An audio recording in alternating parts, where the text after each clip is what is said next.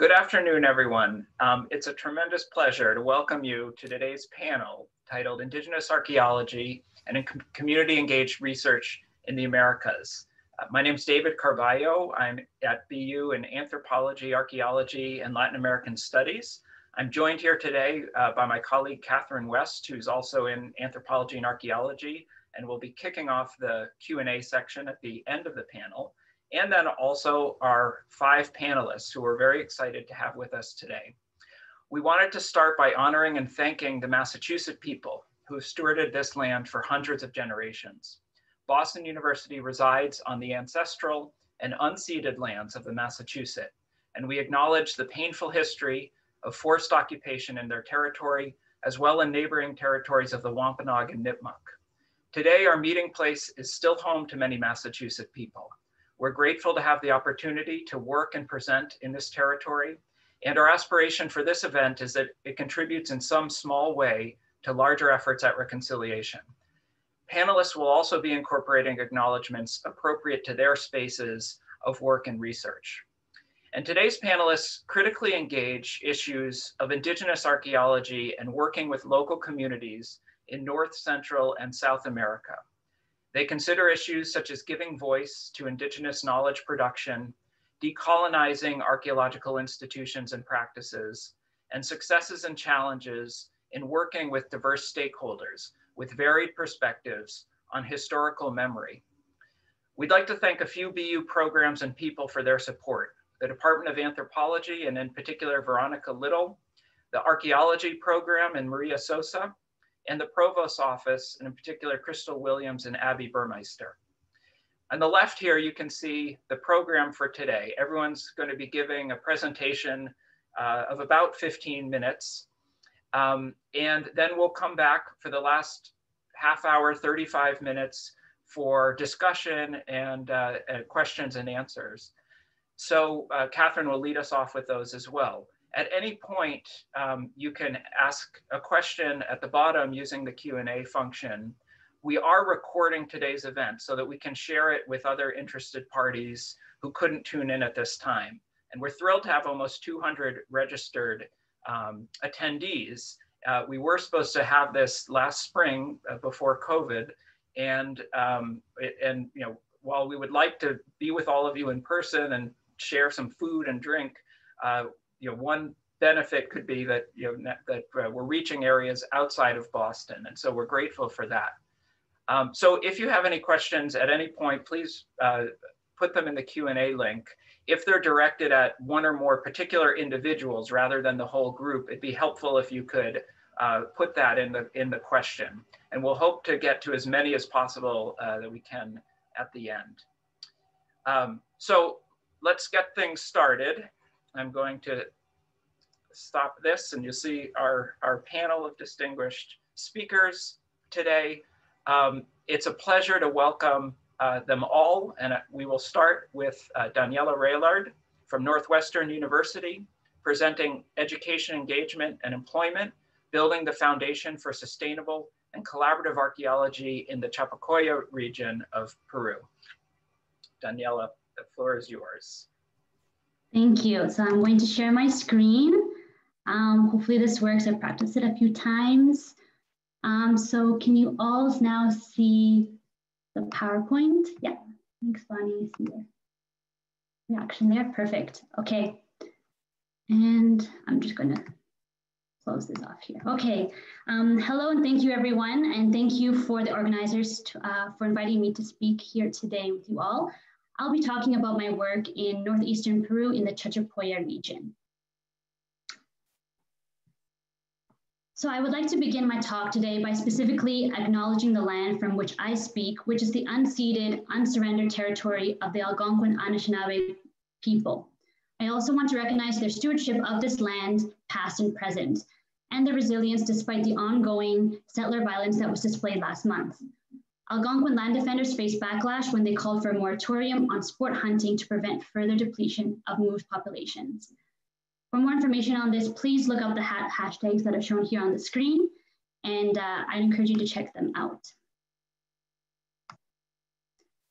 The research I share with you today is shaped by my lived experiences and what I learned from living and working in Northeastern Peru. I grew up in the rural north of so-called Canada. As you can see, this little snow bundle here is me. And my father is from Switzerland. He immigrated to Canada for studies in biology, while my mother came to Canada from Colombia as a refugee. My mother played a huge role in teaching my sister and I about our heritage and our roots. And from this, I became very invested in learning about more about my Indian heritage. So I decided to study archaeology and Latin American studies in undergrad. This is where I received the opportunity to travel to the northern Peruvian coast for my first field school because my parents could afford to fund this trip. And here I made the connections that ultimately led me to Chachapoyas, where I assisted on an archaeological project. Here I met my partner Guigmar, and after living in Chachapoyas, I decided to go back to school for research. So many of the community members that I work with are my in-laws, extended family, and friends. As you can see here, my sister-in-law and my father-in-law. Over time, I've developed connections and relationships between this immediate network, beyond this immediate network, and a central part of this project, as you'll see here, is trying to engage a broader network of community members and publics. So I'm constantly thinking about my position in relation to the communities that I work with, and I'd be more than happy to talk more about this in the Q&A section of today. From these relationships, one conversation always stood out to me. So a few years ago, I was in the field working with my father-in-law, and we were looking at an archaeological site, and we're trying to figure out what was happening, as most of us, we know very well in archaeology. And I asked him what he thought, but he turned around and told me, "You tell me, you are the archaeologist." So I'm not sure if he was joking or not, and he does like to play a lot of pranks, but even so, this moment made me reflect on the process of knowledge production. And while my father-in-law has over a decade of experience in archaeology and guiding, often the researcher's interpretation are privileged over those of the local collaborators. And this power dynamic continues today and is often reinforced by researchers. This reflection has brought me to think through the work of Indigenous and feminist scholars who have advocated for the prioritization of Indigenous and local knowledge in the research practice, and also they've demonstrated methods to do so. So many of these I'm sure will be mentioned more here today in this talk. Sonia Adelaide with her work in community-based archaeology. And for my project, this means trying to weave local knowledge, experience, and interest into every part of the research design. But this requires time, and this requires understanding local context. So to give you some more information on this local context, the Chachapoya region is located in northeastern Peru. As you can see here, this gray blob is what archaeologists claim to be the extent of the Chachapoya region. It's named for the Chachapoya people, which are multiple ethnic groups with some shared cultural practices that emerged around 500 CE, but continued throughout the Inca and Spanish colonization. So this region was first colonized by the Inca in the 15th century, and then subsequently it was colonized by Spanish invaders in the 16th century. Nevertheless, many locals today identify the Chachapoya as their antepasados, their ancestors, and some identify as descendants and as Chachapoya. You may have actually heard of this region before because of the site of Cuela. So this is shown here with this huge wall, this massive archaeological complex. And today it's becoming more and more popular for tourism. They just built a huge cable car system here, and it's being promoted as the Machu Picchu of northern Peru. But the region is also known for other archaeological features beyond just Cuela. It's known for these above ground funerary structures. And the most famous of these sites is Laguna de los Cóndores, as you can see here, which was excavated in 1997 as part of a rescue project when the structures were found to be looted. Now, 219 mummy bundles that were rescued from the site are kept in a world-class preservation facility managed by the Museo Comunitario de Leimebamba, the community museum in Leimebamba, which is several kilometers away from Laguna de los Cóndores, and it's Leimebamba is the main town and community in which I work. So the Chachapoya built these funerary structures all across the landscape. Pretty much if you see a limestone cliff face or a mountaintop, it's almost guaranteed that there will be a funerary architecture associated with this place. So in limestone cliff faces, they can contain up 5, 10, or even hundreds of these structures. And they're more often built out of limestone masonry with clay mortar, plaster, paint, and wooden beams. So as you can see here, they often call these the honeycomb cliff faces because they're just pitted with all of this funerary architecture. But they also go beyond just cliff mausolea. These funerary architecture can also take the form of anthropomorphic sarcophagi, as seen here in the site of San Jeronimo. And in the same site, we get these cliff mausolea. But from what you can see here, evidently extremely destroyed from time. They also occur on mountain slopes, so not just cliff faces, in the form of funerary towers, in the case of Papamarca, and I'll draw your attention to all of these agricultural terraces that you can see here on the mountain slope and these road systems as well. So significant archaeological complexes with this in association with these funerary structures. In studying these above ground funerary sites, we also must be hyper aware of the cultural, historical, and ethical context. So while the Inca and then the Spanish colonizations have obscured the Chachapoya past, more recent events further complicate these sites' histories. So in the years following invasion, nearly all of these places were looted and many were burned, as you can see by the evidence of a burned charred beam from inside one of these structures. So many of these sites were burned in order to rid these places of bad spirits, which is evidently an effect of the introduction of Christianity. On top of all of this, we get graffiti and drawing on these structures today. And there's also the legacy of amateur archaeologists and these self-proclaimed explorers who come into the region, such as the character of Jean Savoy. So in this case, he's notorious within local communities for having come in and stole and looted many of these archaeological sites. And as a result today, archaeologists today face a lot of skepticism and distrust because of these figures. And finally, as I mentioned before, the region's becoming extremely popular for tourism with the construction of a multi-million-dollar cable car that's managed by international companies. And part of this tourism industry is also a huge attraction is these above ground funerary sites. So many tourists come with an interest to do treks and expeditions to these sites that are already severely destroyed and looted. So part of my project, as I think a central concern is for many of the speakers here, all the speakers here today, is this issue of bringing together academic research interests with those of the local community. So for me, I'm interested in studying the ecological and social relations that are maintained through these ancestral monuments. And after my time spending in this area, I've also learned that the local and descendant concerns are situated around sustainable rural tourism to counter the effect of these large-scale companies coming in and managing tourist sites, assessment and conservation and revitalization of heritage places.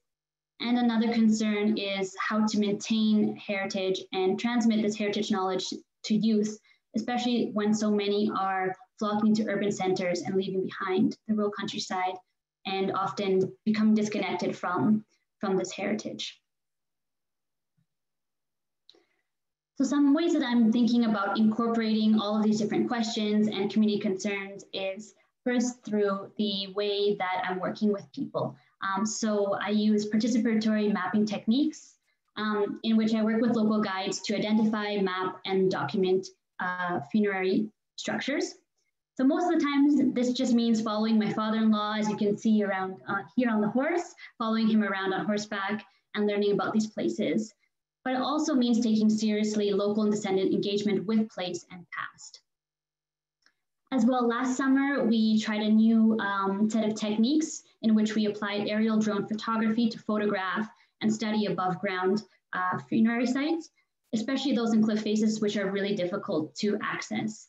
And this is also a more minimally invasive approach that we don't need to excavate or cause further destruction to these sacred and important places.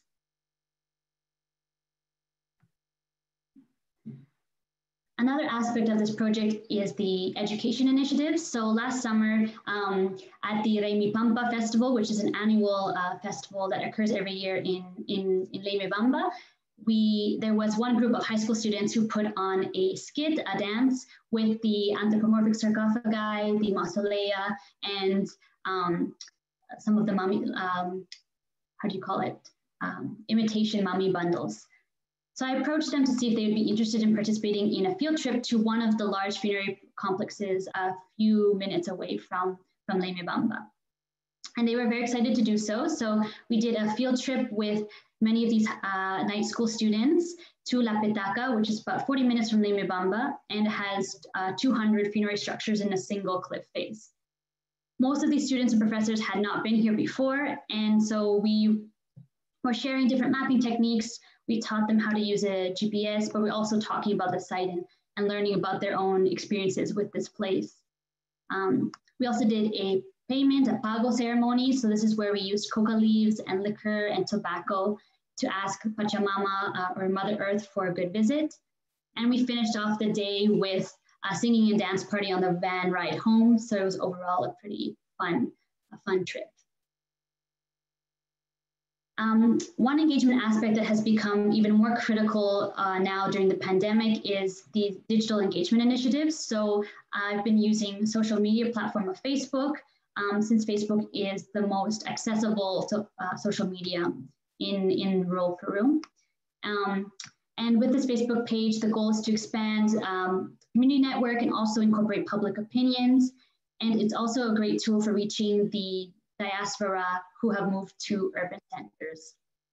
I plan on using this Facebook page to post job opportunities, workshops, and promote project events for when I'm conducting the main portion of my dissertation research. And as a test run, we put together a short promotional video with drone photographs and videos and pictures from the archaeological survey. And we had a pretty positive reaction to this video. It was especially fun to see. It's nice to see all of the comments that showed a lot of nostalgia and appreciation for people's homeland. And as you can see here, it was fairly widely circulated and a lot of positive reactions. And another aspect of the digital engagement initiative is this minimal computing website that I'm building in collaboration with digital librarians at Northwestern. This is a bilingual website that's designed in its final form to be like an application that locals will be able to download onto their phone and access site guides, maps, pictures for when they don't have good internet. So this one is still in the process, but this ultimate goal is to be accessible for these rural communities.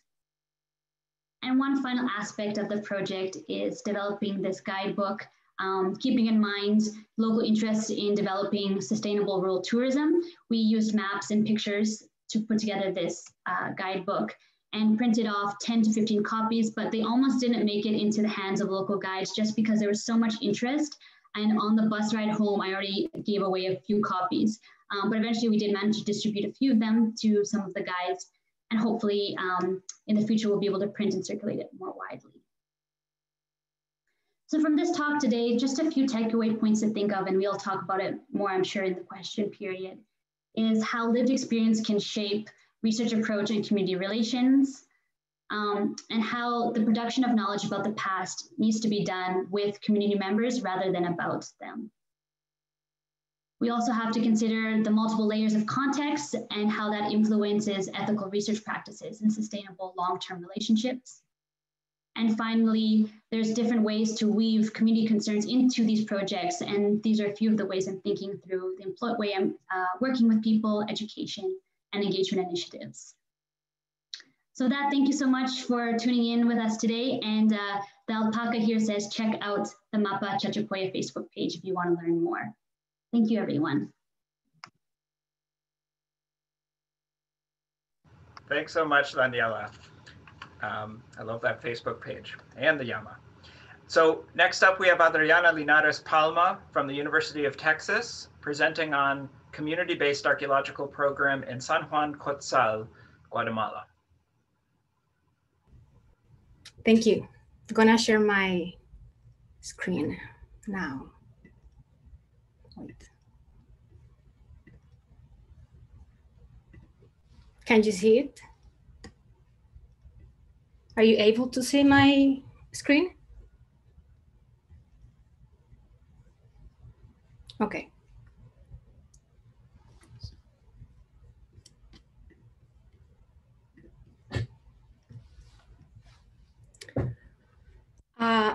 I would like to acknowledge that we are meeting on indigenous land and pay our respects to the Carrizo and Comecrudo, Coahuiltecan, Caro, Tonkawa, Comanche, Lipan, Apache, Alabama, Coshata, Kikapo, Ticapueblo, Massachusetts, Wampanoag, and Nipuk, and all the American Indian and indigenous peoples and communities who have been or have become part of these lands and territories in Texas and Boston, here on Turtle Island.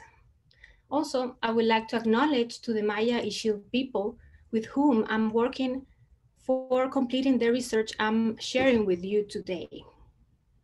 This presentation is about my dissertation research at Cotzal, Guatemala. As the product of a request that the ancestral authorities of Cotzal presented to me in 2013 for an archaeological research in their territory. They saw in archaeology a resource to enhance their cultural and political objectives and support their social movement engaged towards indigenous self-determination. My dissertation draws from decolonial theory, methods, and practices that emphasize collaboration between archaeologists and local communities. I draw from indigenous archaeologists, Black feminist archaeology, and intersectionality to discuss the politics of archaeological knowledge production in Guatemala. My research provides a survey and a collaborative mapping of sacred and post-classic archaeological sites of Cotzal. I examine the ways in which both Ixil and archaeological knowledge can engage in conversation to better illuminate our understanding of post-classic life. These dialogues are important given the historical tensions that exist between archaeological research and indigenous communities. The Ixil region has experienced structural violence since the Spanish invasion, and my research examines how to best mitigate the reproduction of colonial methodologies in a discipline that is based on the extraction of material artifacts, which indigenous communities consider sacred. So in this presentation, first, I explain the main results by placing in conversation archaeology and spiritual ways of knowing the past. Second, I address how we shaped the research in collaboration. And third, I provide a brief reflection on politics of research and the importance of positionality. To explain entanglements of archaeology and spirituality, I examine the intersecting and tension points when placing Ixil local knowledge in conversation with archaeological knowledge. Giving a space to an epistemological perspective of both, this conversation guides us to understand to what extent one knowledge has been used over the other, but also how they can contribute to each other. Given that the Western knowledge has been recognized as the only and true, and also that it comes from the center state as the only valid perspective, my intention is to make visible the diversity of approaches and understandings of the past. Ixil knowledge has been excluded from the national history that relied only into the Western scientific approach. I highlight the importance of including it for a more complex, diverse, and democratic process of approaching and studying the past. The intersecting point of both knowledges address the relationship between human settlements and their sacred landscape. On the one hand, the Ixil people conceptualize the past through a constellation of Nach Bal, or places or sacred places, and Totsotzcuicumam, or the house of the grandparents, as places with special energies in the landscape. Such constellation is related to a cosmogonic order of places at regional and local levels. In the Ixil perspective, the Nach Bal evokes the world's creation and the origin of the sacred fire, and the Totsotzcuicumam are the places in which the Ixil grandparents left their work for the coming generations. This network correlates to a system of Ixil sacred places of origin. On the other hand, the archaeological perspective examines the ball court's role as essential in the ritual activities at all Ixil ancient ceremonial centers. I use the concept of networks of power to study ceramics and architecture. By identifying local markers and foreign influences, I examine how the Ixil identity was formed, which is characterized by having small settlements with the ball courts as the main axis. I demonstrate that under shifting political alliances in the region, the Ixil incorporated foreign styles during the early post-classic and modified their settlement patterns as a response to the Quiché expansionism during the late post-classic period. However, such changes in their ceremonial centers maintain Ixil identity. Prior to the political tensions of the post-classic period, Ixils settled in direct contact with the river and water springs. Later, during times of conflict, the Ixils looked for places where they could watch over the landscape to control both basins and mountains. In this map, the yellow dots are the sacred places, and the red triangles are the archaeological sites.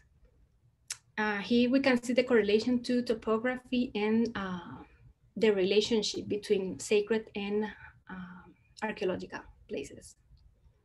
This epistemological conversation incorporates Ixil and archaeological knowledges as complementary to each other for a richer understanding of the Ixil sacred landscape, as these places remain the source of strength to Ixil spirituality today.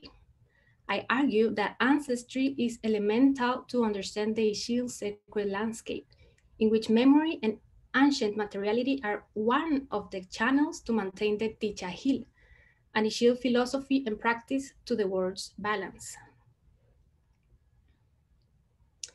I also underline the epistemologies of time as one contradiction or tension between these two opposed conceptualization and approaches. This is to visualize the power dynamics in the process of knowledge production. So on the one hand, archaeology understands time linearly, separating the past from the present. On the other hand, the past for the Ixil people is non-linear and accessible from the present. In the context of Guatemala, the official national historiography praises the great Maya civilization belonging to a remote past, but refuses to connect and associate them to current Maya indigenous populations. The discourse about the common origin of Guatemalan citizens are the appropriation of history by the dominant sector and represent the way in which the stories, identities, and culture of the native peoples are erased, made invisible, and silenced. When the linear approach measures time, it presumes one narrow, long dimension in which events are added chronologically. The concepts of pre-Hispanic or pre-Columbian supports this idea, especially that of the unapproachable past only available through Western science. However, the Ixil nonlinear concept of time constantly connects people to the past as part of the present through memory and the practice of spirituality.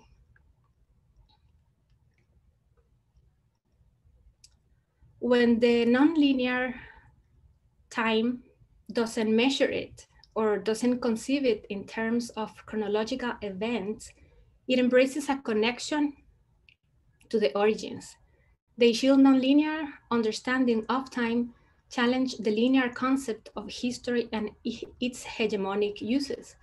Its political use represents a constant revisiting to the origins, which are available at the sacred and archaeological places during the Maya ceremonies, but also through their daily practices. I argue that the linear use of time frame within the Guatemalan national discourse presupposes a temporal distance between the indigenous present and the materiality of the archaeological sites. Meanwhile, the Ischil nonlinear time claims indigenous rights to protect their sacred places, identity, and territory, also challenging the linear national discourses. So in this slide, as you can see on the right, we have an advertisement of the Museo Maya de América that is using the national discourse that all Guatemalans come from the same origin, which I think is very problematic since the leader of the construction of this museum is a non-indigenous man who belongs to the oligarchy in the country. But we can talk more about this in the question and answer. The community-based research done in Cotzal dictated the degree of involvement in various members of the community, in a collaborative form, which included spiritual pedagogies and methodologies as essential contribution to the archaeological research, informing the sacred nature of the knowledge for the Ischils. This research is the result of 4 years of consultation and collaboration with the ancestral authorities of Cotzal. Together, we design a methodology that ethically and respectfully approach the study of their sacred and archaeological sites, meaning not including excavations, but building a participatory mapping program. Also, students from the Ischil University became active participants and collaborators in the collection of data. We adopt and practice spiritual methodologies in our mapping program and included the participation of the spiritual guides. They proposed to organize a series of Maya ceremonies asking permission to the ancestors and to the energies of the landscape. So we offered ceremonies for respect and protection before we started our mapping. As I say at the beginning, I address on politics of archaeological research. We can't separate the methods that we implement in the field from research politics.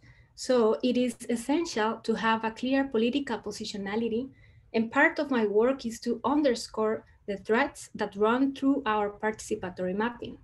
Since I was the coordinator of the mapping project, my presence as Mus, which is a Ischil word used to describe a person that doesn't speak Ischil or the foreign, created tensions and distrust among Ischil people.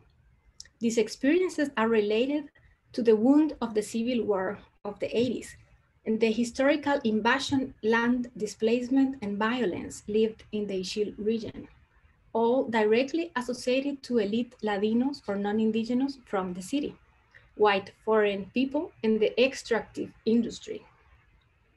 My experience at Cotzal pushed me to define my political positionality in academia. Being a middle-class Ladino mestiza, born and raised in Guatemala City, guides me to be self-reflexive on the role of knowledge in our society. Class, race, gender, age, nation, among other identity markers or powers, have completely intertwined in the politics of archaeological knowledge in Guatemala.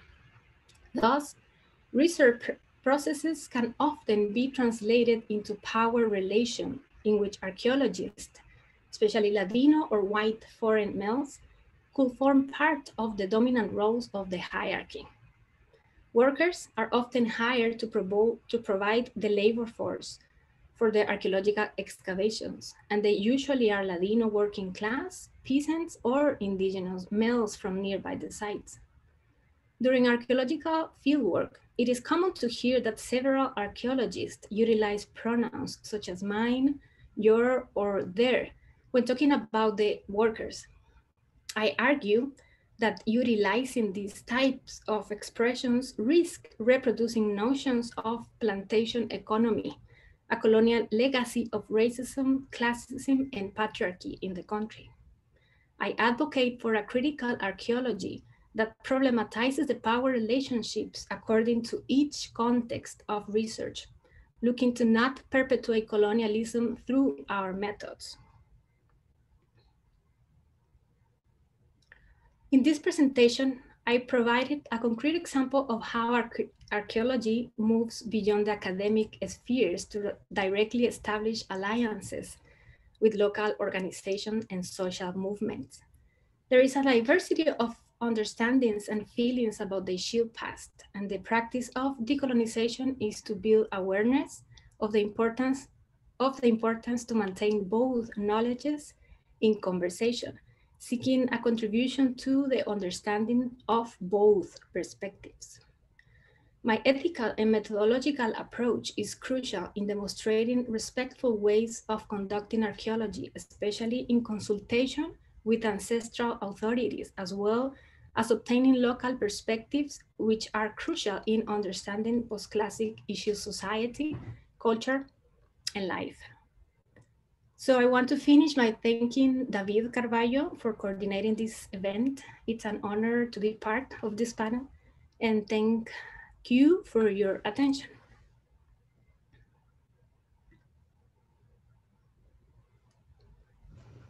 Many thanks, Adriana.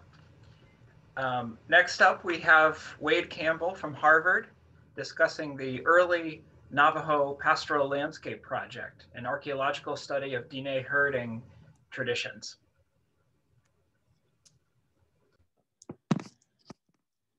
All right. Yat also she Wade Campbell Yunisha ki ani nishna Bilagana Bashish Chin 300 Dasha the Bilagana Dashanella Ego Dinahatin Nishna. Hello, my name is Wade Campbell. I am a Navajo archaeologist and a member of the Navajo Nation. I'm currently a PhD student studying at Harvard, and I am very excited today to be a part of this symposium and presenting from the lands of the Akimalodam and Pipash here in Phoenix, Arizona. What I'm going to talk about today concerns my dissertation research, which focuses on attempting to better understand the history, scope, and impacts of sheep herding by Navajo people in the American Southwest. But with that in mind,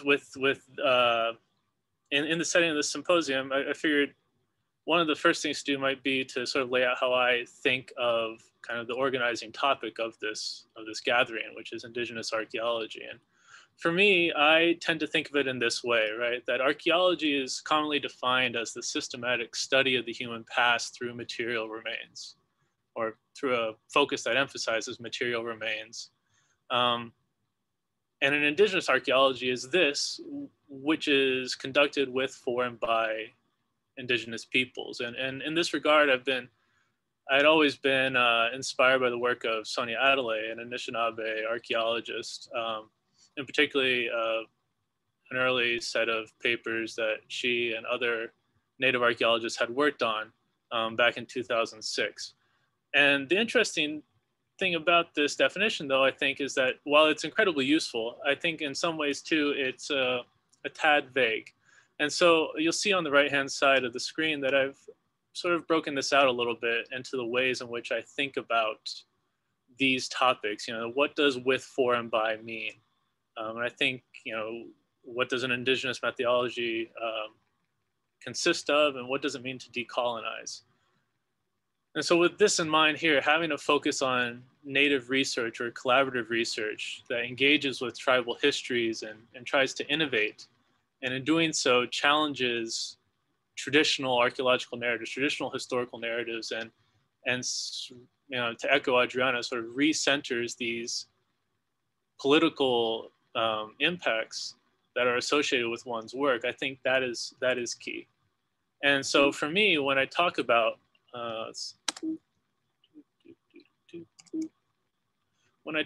this, it's in the eyes of my experience as a Navajo person who grew up in the Four Corners and is very much invested in the history of the Navajo Nation in particular.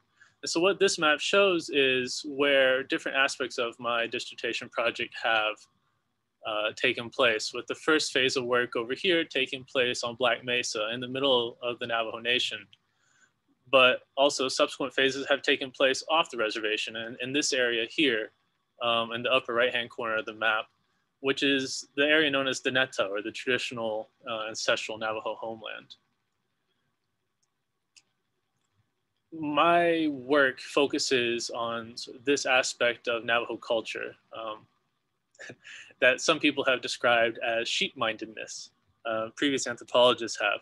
And basically sort of emphasizing the role in which sheep and goat herding have really played a key part in popular conceptions of Navajo culture, both within the Navajo community and for outsiders. And this extends to, there are nonprofits like the Navajo Lifeway, which emphasize the role of sheep and herding in traditional activities. Simple things that are frequently linked to iconic Navajo crafts like weaving and rugs have their roots in this herding tradition. And it's something that people today in the 21st century frequently refer to, even as you can see in this sort of graph here, this timeline, in currently contemporary Navajo society, herding is actually relatively rare. And so with this in mind, one of the things that it's always interested me is how, given the importance it plays within Navajo society and the sort of social fabric of Navajo communities, understanding how it starts in the wake of Spanish colonialism in the Southwest and those links and its growth, Navajo people accepting it, adopting it, and really making it their own. That's not actually very well understood. And so that forms the focus of my dissertation research.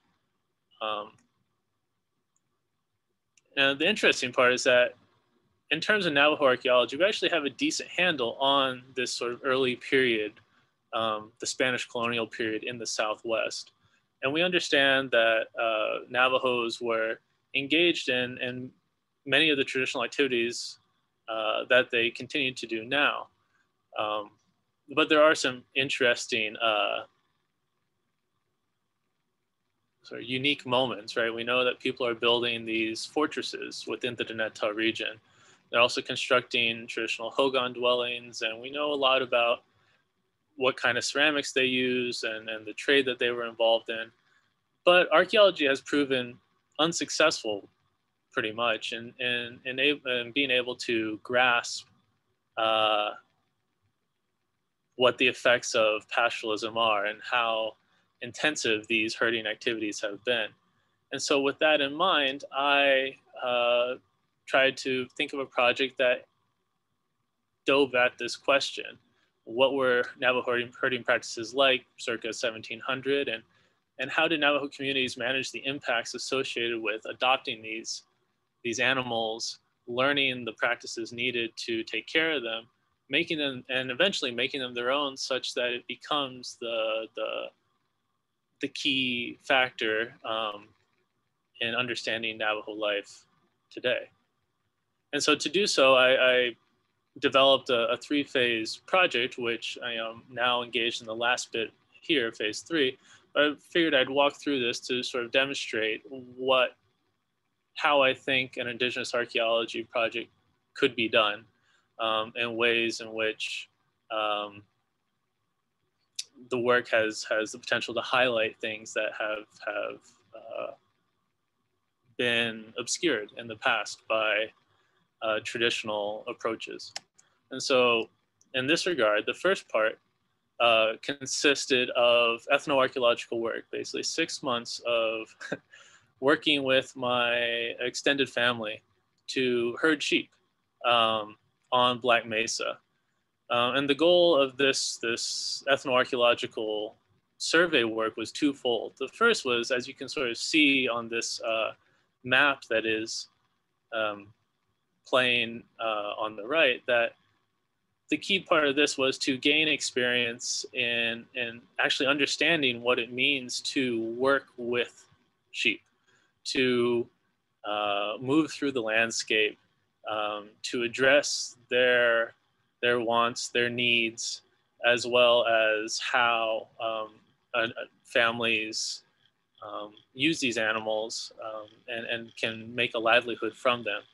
And in doing so, to try to identify those material characteristics, those archaeological signatures that could help understand how these events were playing out in the past and how archaeologists could actually recognize them if you go further into the past. And so by focusing on historic and contemporary Navajo herding practices and identifying sort of site layouts and the like, this photograph on the upper left shows an example of a Navajo herding camp, a Navajo sheep camp with a hogan, a traditional habitation structure, an outbuilding, and a large corral built up against this rock wall. By doing this, I was able to generate a set of characteristics that helped me think about ways in which people may have done this in the past. And by going and actually sort of distilling down some of these characteristics and investing in a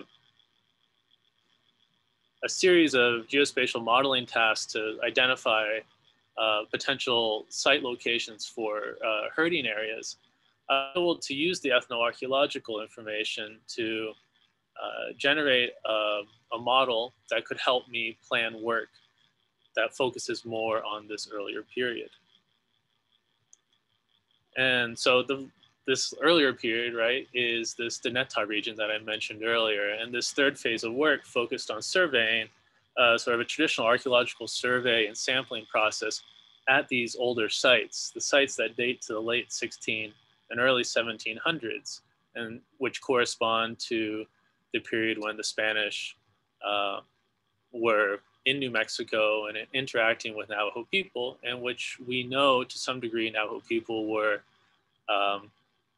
involved in this herding process. And so with this model in hand, with these observations and experiences in my mind, I went out to Diné and looked at a series of sites, of which a few are shown here.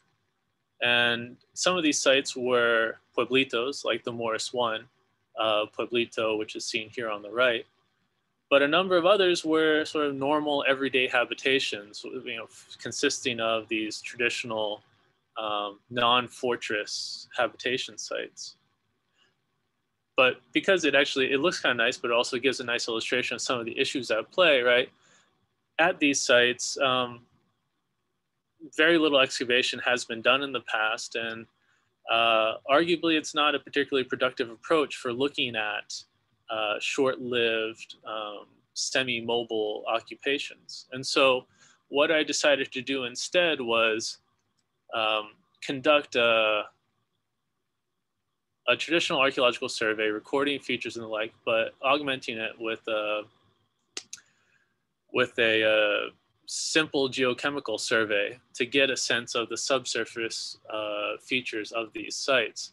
And in doing so, I was sampling both the sort of surrounding landscape as well as features of interest, like this midden here, this block of these stone blocks which seem to indicate a room below this fortress here. And you can actually see this in the, this was the same site as in the previous photo. In using this information, conducted a series of analyses on these soil samples, first being a phosphorus analysis, categorizing the total phosphorus content of these soil samples to better understand how they might reflect subsurface activities associated with corralling or trash disposal and the like. And as you can see, some of these areas are actually quite interesting. And so the last phase of work, which is currently underway, consists of looking at microscopic remains associated with animal dung to see if I can confirm this identification that some of these areas may or may not be animal pens. And the goal with this is to, if I can identify pens, then I can actually have a better handle on the degree to which people were invested in the management of these animals, and the ways in which local communities, small pockets of sites, were actually sort of interacting with each other to incorporate them into what had previously been the traditional Navajo lifestyle. And so, like I said, some of this is underway, but with the focus on the main question being, what were the impacts of incipient herding practices among early Navajo communities? That is, I don't have a clear answer. But what is clear from the ethnoarchaeological work and actually just engaging in this three-part research process has been that working, in my case with family, but even just working on issues related to historic or more recent indigenous experiences is something that is frequently overlooked, at least in historical archaeology in the US Southwest. But there's a lot of potential for using these methods to look at various issues associated with key events that have otherwise been ignored. And the other interesting aspect has been that by choosing not to excavate, out of respect really for these sites and a sense of wishing to do really create as little impact as possible. Other techniques, other approaches have risen to the fore. You know, survey, yes, but in ethnoarch and participant observation, but also tools like remote sensing, satellite imagery analysis, drone analyses, soil chemistry, and micromorphological analyses. And this way, I think it's a really interesting sort of set of techniques that I think, in my case, avoid some of these theoretical dead ends in Navajo archaeology in the past. And it's bringing to light really kind of fascinating new issues. So, as I said, to reiterate, I think this actually is a nice example of what I think Indigenous archaeology has to offer folks on a larger scale, right? That you, by accepting potential limitations, by centering Native knowledge, you get a really powerful new tool set that I think encourages really interesting new work and highlights aspects of Indigenous histories that have been really hidden or ignored over the years. And in doing so, I think archaeology emerges stronger for it, because the sort of have on the slide, the personal, the local experience is put into broader conversation. I think for Indigenous communities, this is actually a key part of the research process. And I'm looking forward to talking more about this with everybody after this. So thank you. And my thanks to my family, my friends, and everybody who's supported this work. So, all right.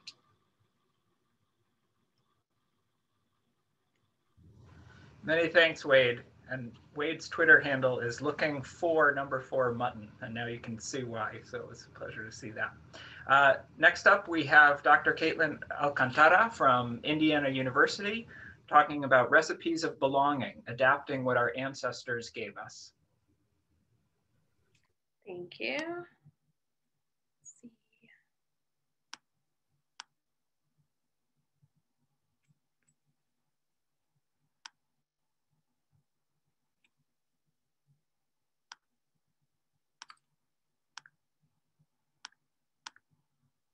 Okay. Let's see. Oh, it looks like I don't have subtitles. That's all right. Thank you for organizing this panel, and to everybody who's on it. I've really enjoyed listening to all of the presentations, and I'm excited because there's so many things that we have in common. So I feel like I'm in the right place and with the right people to kind of start thinking about some of these ideas. I titled my presentation Recipes of Belongings, Adapting What Our Ancestors Gave Us. And the image that I have on this first slide is of my father's hands making a torta. And I'll talk a little bit more about what my particular family background is and how that influenced some of the things that I'll be talking about today. I want to acknowledge that today I'm presenting from the land of the Miamyaki, Lenape, Bodwawagmik, and Sawana people. And I also will be talking about a project that was done in Tlaxcala, which is an area of Nahuatl, Otomi, and Totonaca populations.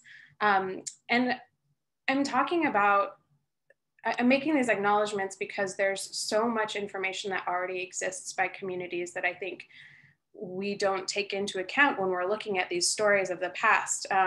When we think of archaeology, and I think some of my colleagues have also talked about this, as something that's looking at an ancient past, we forget to acknowledge that this past is built on a present that continues to exist and a present that was shaped by colonization, and ignoring that history and the way that we engage with it every day on a daily basis is something that perpetuates erasure and silencing. And so when I was pulling together this slide, I was really excited. I just moved to Indiana and Bloomington. And so this is a new area that I'm getting to know, but I was really excited to see how much work is already being done. So I think as we're doing this work, wherever we are in the universities we are, learning about these histories of the lands we are in really helps to shape the way that we're looking at the past as well. So in my presentation, I want to state from the get-go that it's not really an archaeological data presentation. It's more of a reflection on my work. I'm happy to present more on the archaeological data if you're interested in that during discussion, or if you have any additional questions. But really, I'll be talking about positionality and how to really think through our role as archaeologists and how we engage with this continuous history instead of placing archaeology in a deep past and us in a present unearthing it. So my title is about how we look at the past and consider it the way that has shaped the present. And as some of my colleagues presented, similarly looking at positionality, how we understand the way that our own stories have shaped curiosity about the past. We're all archaeologists for a reason. There's something about looking into the deep past that's interesting to us, but I think this reflection is really important to untangling why. Archaeology has a very strong colonial history.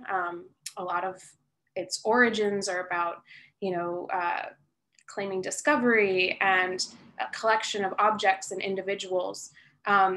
And this has shaped a particular belief about the way the world is structured, about the possibilities for archaeology, about our role in relationship to other communities in the world. So I want to start with this kind of reflection about what beliefs do we inherit from our family systems, and how do they position us within the world? What kinds of stories do we inherit from our family systems or from our community systems? And how do we work to use archaeology to disentangle ourselves from this colonial legacy?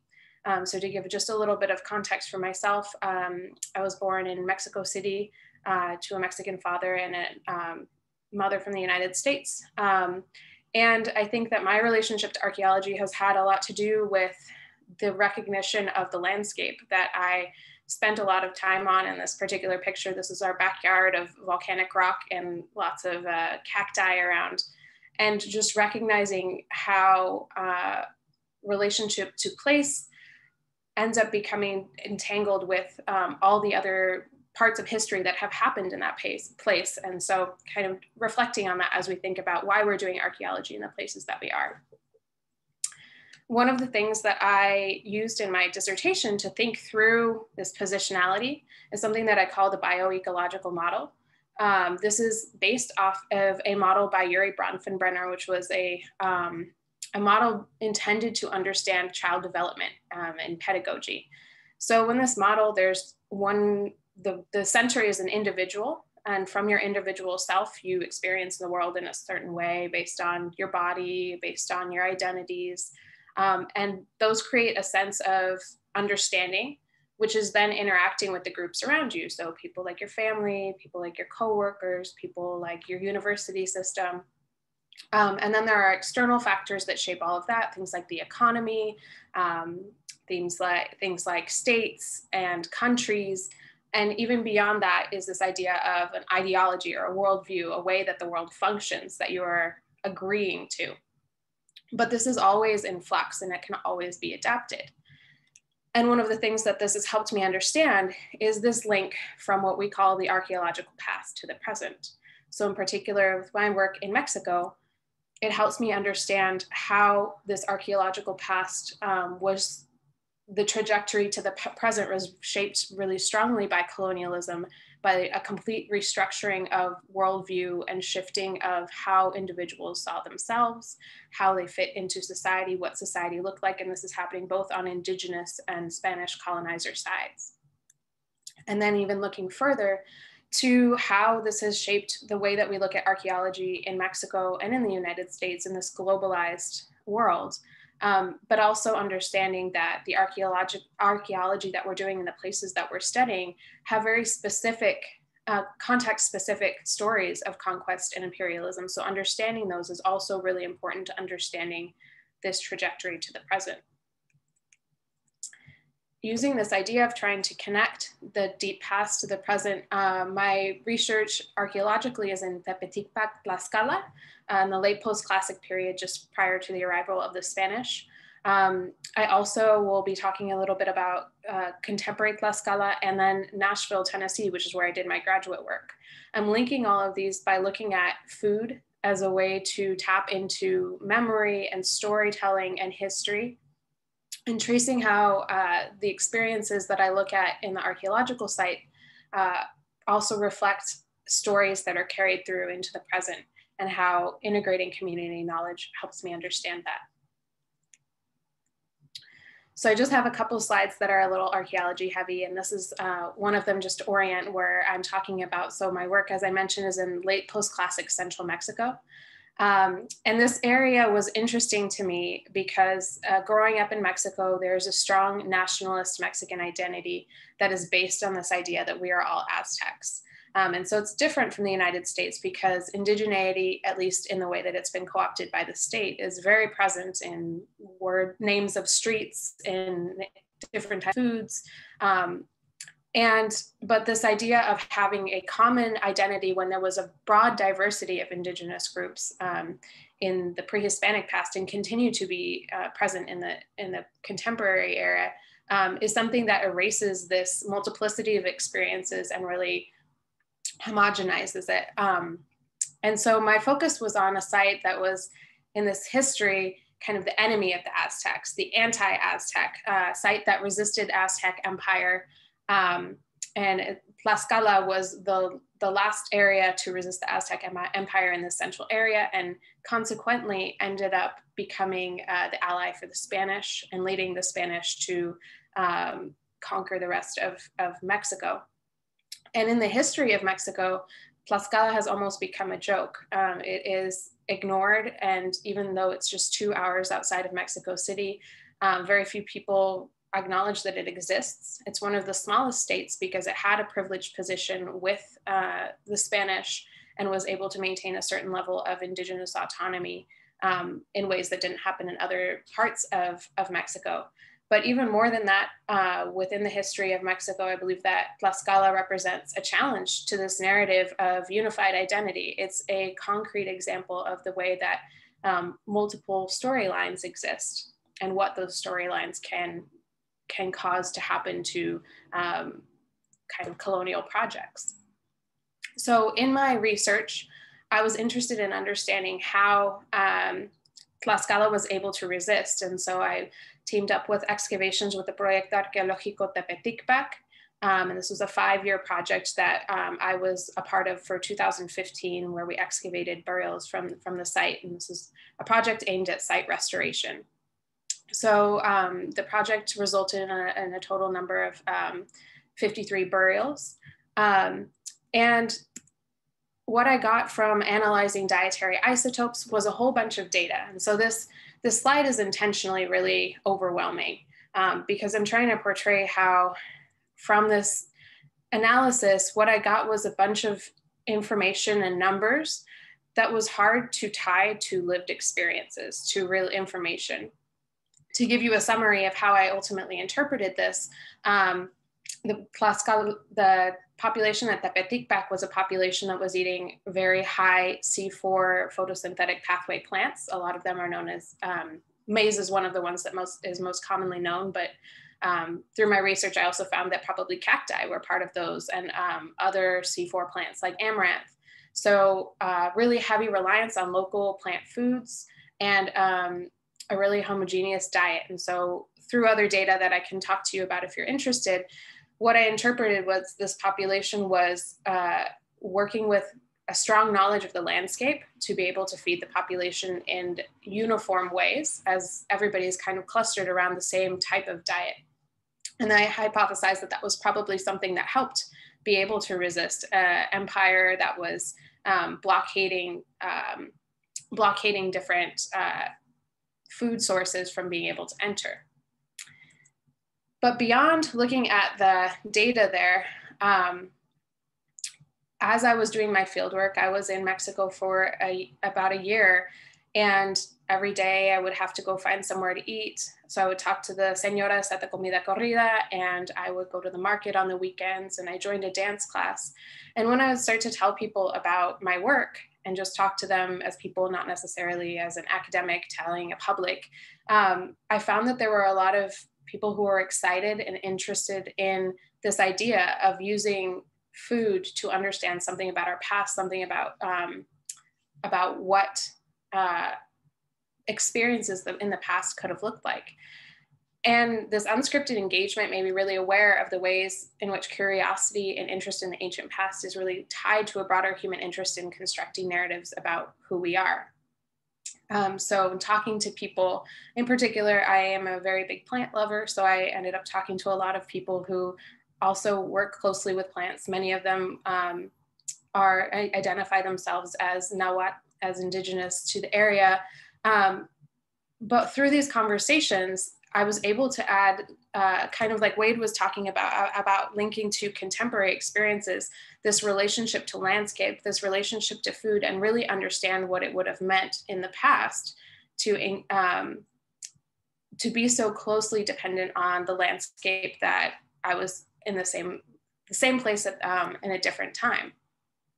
And one of the examples of how this helped me interpret my data in a way that was a lot more textured than I would have known on my own was understanding that this heavy maize in the diet, it was something that I showed up in children and in infants as well. And so trying to understand how children and infants could be eating corn, talking to some people, some friends, they commented that often atole, which is a gruel made out of maize or out of amaranth, is something that's consumed at all stages of life to help with weaning, to help with breast milk flow.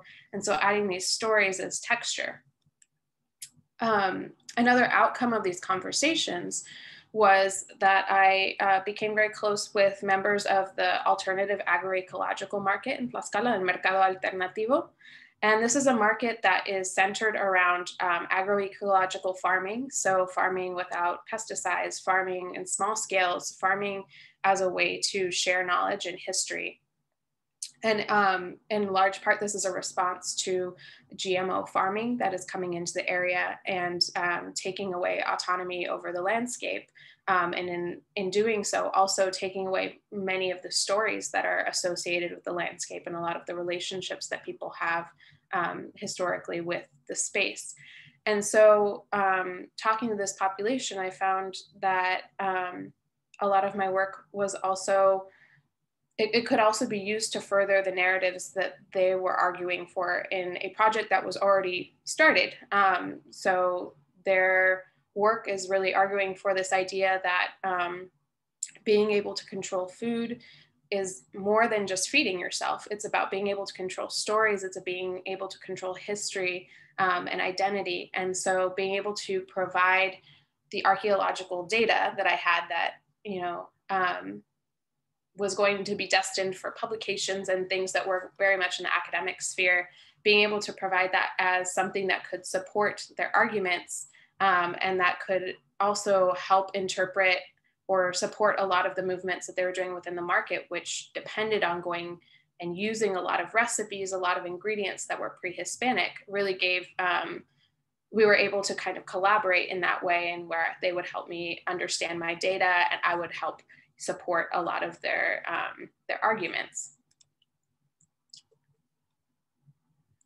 And then a final part of my work has been that I think we don't talk about enough how divided we are as archaeologists in terms of where we occupy space.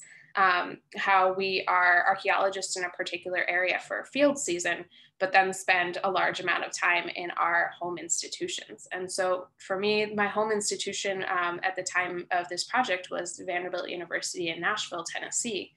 And being able to connect with individuals when I was doing my field work and really discuss these ideas of how archaeology can go beyond just archaeology to have broader conversations about identity helped me to envision, when I was back in Nashville, ways to use that knowledge to also help communities in Nashville. So I began a cooking workshop that was in part helping me find a cultural connection, but also helping students from Latin America in Nashville reconnect with memories and histories that they had been separated from as well. And I think throughout all of this, this collecting stories from individuals, collecting experiences from individuals. This is an example of one of the activities we did where we reflected on different foods that were familiar to us. And you can see that even children from these foods are showing how they have so much memory and knowledge about space through food and through time. And so these recipes and this idea of using food to traverse time and to connect different experiences and broaden archaeology to be something that is both decolonial and culturally or politically relevant in the moment ties back to the idea of the bioecological model of how we exist at a center. We have particular identities and experiences and thoughts that shape us. But as we begin to expand those, as we begin to expand other stories, and begin to listen and slow down to other experiences, we can expand our own spheres of interpretation as well, and perhaps use archaeology not just as a producer of data, but as a way to heal, to create equity, and to support concrete community needs. So thank you all for listening, for all of the colleagues on the panel. And yeah, if you have any questions, feel free to email me as well. Thank you.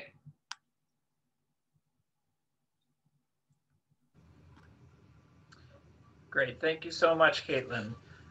And so finally, for the panel, it's a pleasure to introduce our keynote speaker, Dr. Bonnie Newsom from University of Maine, who'll be talking about Indigenous archaeologies and climate change resilience, lessons from Passamaquoddy, Homeland, but also then reflecting on the papers, the previous 4 papers, and bringing some synthesis. After that, we'll move to the question and answer. There are some that have appeared already, and Catherine West will kick us off with those. So Bonnie, or Keitlyn, I think we still are seeing your slide here. You just do stop share and then Bonnie will share. Great, thanks. All Bonnie, right, take it thank you, away. everybody.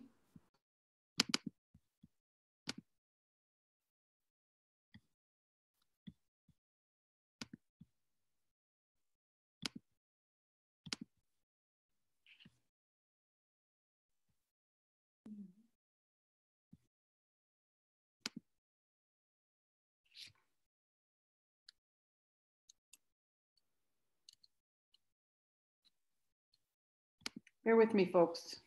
Can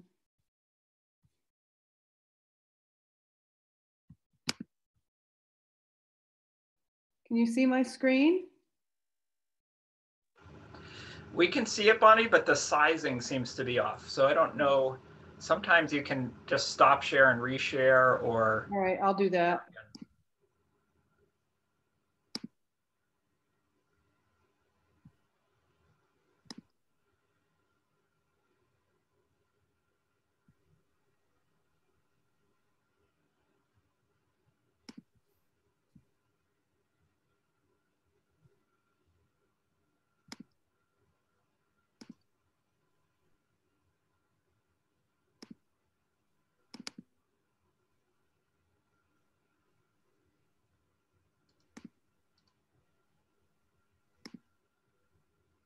How is that?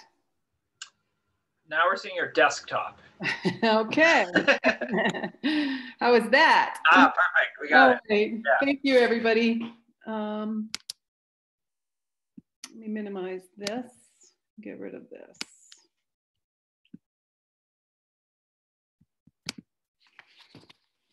Okay, now that we've gotten through that, thank you so much for inviting us today, and thanks for everybody who's attending.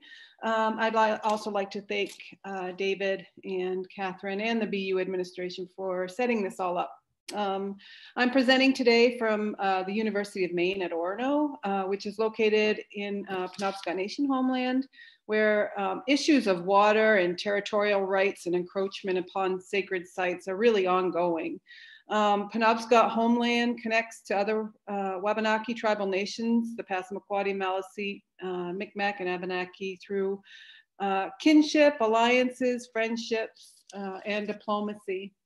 The Penobscot Nation, like other Wabanaki tribal nations, are distinct, sovereign, legal, and political entities, and with our own powers of self-governance and self-determination. And I'd also like to preface this presentation by acknowledging my Wabanaki ancestors for their responsible care and stewardship of the lands, the waters, our traditions, and cross-cultural relationships in our homeland. So in terms of my background, I'm a citizen of the Penobscot Nation, a member of the Fisher Clan, and I work as a Northeast archaeologist in the UMaine Anthropology's department, and I'm also affiliated with the university's Climate Change Institute. Prior to taking the position here at UMaine, I served as Tribal Historic Preservation Officer for 10 years at Penobscot Nation. And there I really felt that that's where my community archaeology approach was born. I've never done anything other than community archaeology. And so this notion of Indigenous archaeologies kind of came along after I had started. I'm also a mother of 4 and a grandmother of 2 new grandsons, and some days I think they are my greatest contributions to the world.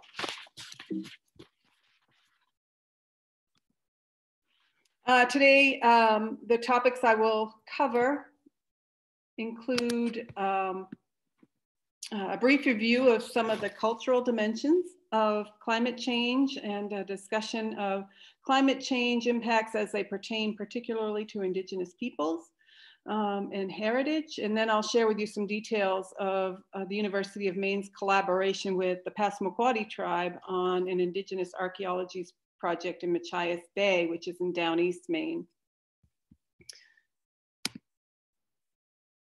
Very often when we think of the cultural dimensions of climate change, we think about how our behavior may cause or possibly help mitigate climate change impacts. And in a 2013 paper, Adriana et al.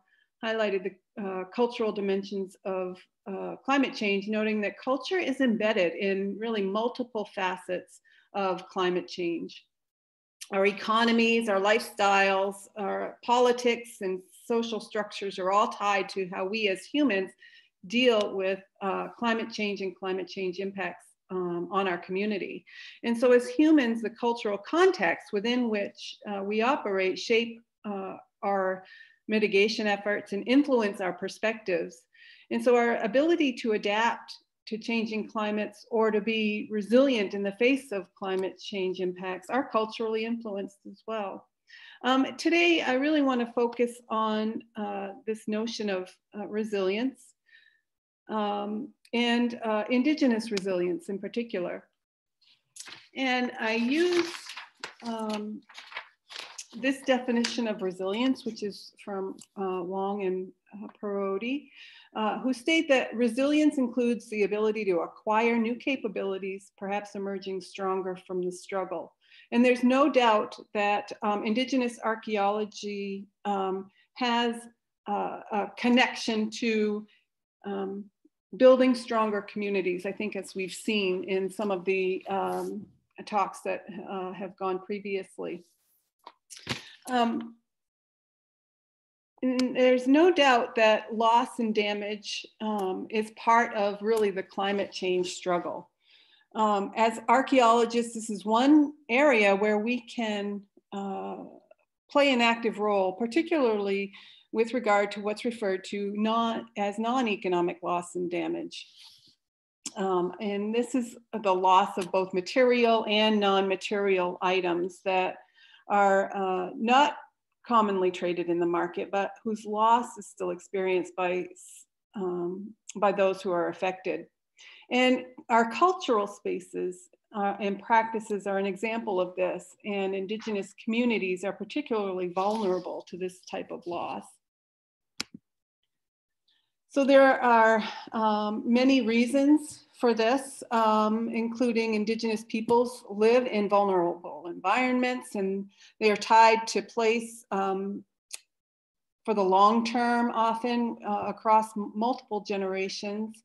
The life ways and cultures of Indigenous peoples are often intimately connected to natural resources. And all of this is compounded by a social and economic and political marginalization. And as a result, climate change effects on Indigenous communities are disproportionate to other communities often. And we're seeing this in Maine, particularly as it relates to coastal heritage. So Maine is home to roughly 2,000 coastal heritage spaces, and these represent roughly 5,000 years of native families living on the coast. Most of these sites or archaeological spaces are shell-bearing sites where folks in the past deposited large quantities of mollusk shell, and these are severely threatened by climate change related impacts such as sea level rise, increased storm intensity, and an increase in kind of these freeze-thaw cycles that occur seasonally. And so for Maine's Indigenous communities, coastal shell-bearing sites really are remnants of a built heritage that help tell the story of our ancestors and our cultural connections to place. But these places are often marginalized in that they're not afforded the same attention as the built heritage of settler societies. Marginalization of Maine's coastal shell-bearing sites renders Indigenous pasts often socially invisible and contributes to the historic erasure of Maine's Indigenous peoples. And you can see this quote, I love this quote: "Deterioration or disappearance of any item of the cultural or natural heritage constitutes a harmful impoverishment of the heritage of all the nations of the world." And that's out of the 1972 UNESCO Convention on the Protection of Cultural and Natural Heritage. And so to confront this kind of marginalization here, the Northeast Archaeology program at the University of Maine has committed to a research agenda that supports research on coastal shell-bearing sites, really with an emphasis on meeting the cultural needs of Indigenous peoples and supporting Indigenous values and agendas. A case in point that I'm going to talk about today is the Passamaquoddy UMaine partnership centered on the Holmes Point West site in Machias Bay. The Passamaquoddy people are the easternmost native community in the US. They are one of several Wabanaki tribes, and Wabanaki translates loosely to or people of the dawn or people of first light. The Passamaquoddy have two reservations in the United States, and they also have a community in New Brunswick, so they're a cross-border community.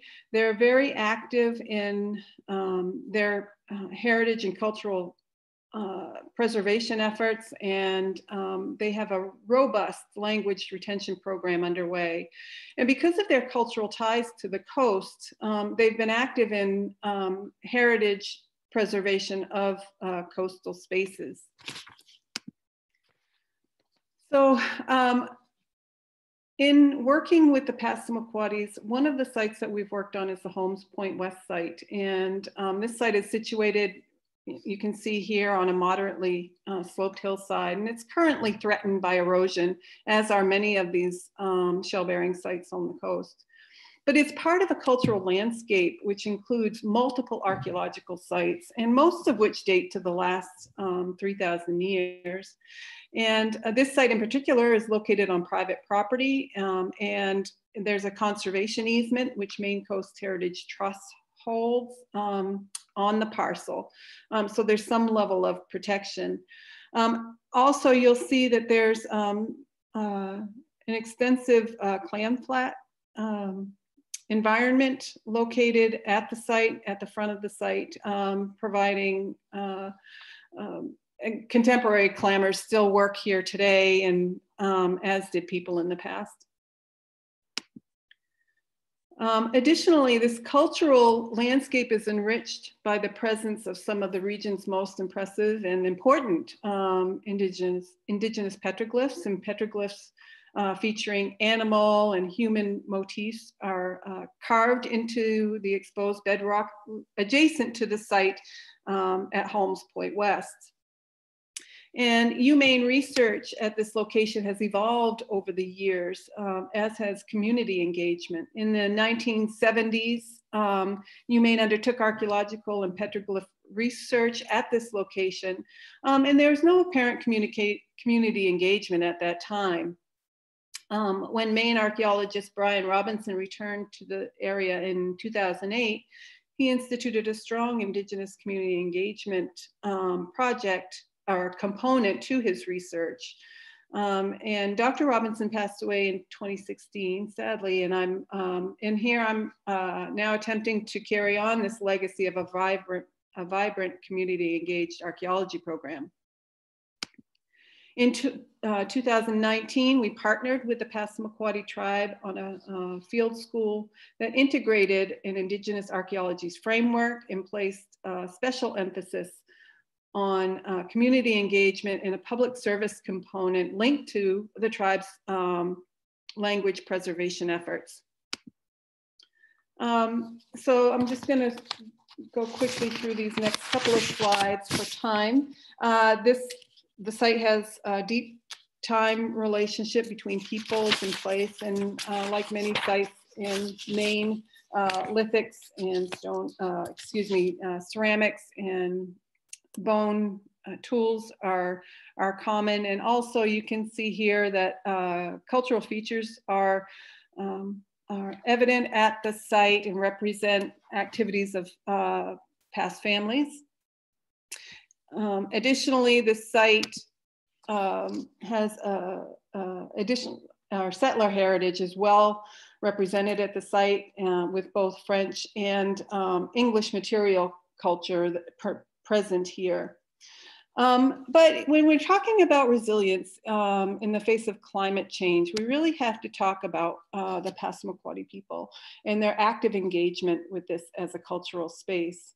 We're all aware of the cultural loss that's occurring at this location, but the Passamaquoddy community has really taken a proactive role in strengthening their culture and community through engagement with archaeologists, as well as engagement with this space. And one of the examples of this is the Equinox Petroglyph Project, which showcases the petroglyphs through the lenses of women and children artists. And you can see here is an example of some of the children's arts that's linked to the petroglyph sites. Additionally, Passamaquoddy community routinely brings their young people to the site and to our field school, and that's been an active piece of our field school offerings. And also in a kind of a related effort, the Passamaquoddies were successful in negotiating the return of 5 acres of coastal property across the bay. And those also have, where there's 5 acres there roughly that have petroglyph, a petroglyph site on them as well. So that is one aspect of, you know, kind of reconnecting with that cultural space. And so our field school really complements these efforts in a variety of ways. We host visits, as I mentioned, of the school. Our students also visit the Passamaquoddy Museum and interact almost daily with Passamaquoddy tribal members. Donald Soktoma, who is here trying out the atlatl, is a champion for community engagement around archaeology, and he's the Tribal Historic Preservation Officer. He's really a fabulous person and has worked really hard to help bridge connections between archaeology and contemporary community members. So one of our most meaningful aspects of the 2019 field school was the Passamaquoddy Language Project. And field school students were assigned a language video project whereby they worked with Dwayne Toma, who's here.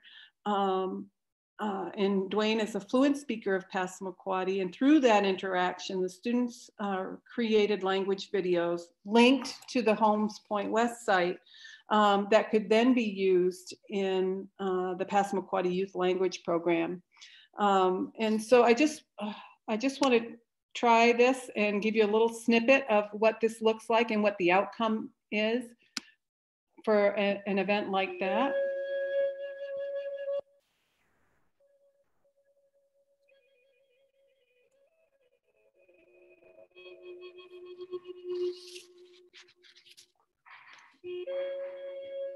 Okay, Dwayne Toma, Ngoliwis, Uje Alzibaye,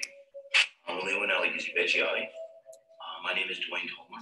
I am from Pleasant Point in Zibaye, and I'm really glad to be here to share with you some of Passamaquoddy words. Well, first of all, if you think about the landscape there, the area in which it is, it's accessible, it's wide open, you can see people coming, you see people going. It's really plentiful there. There's a lot of clams there. There's a lot of resources there. That's why they picked that spot, because it's very plentiful there.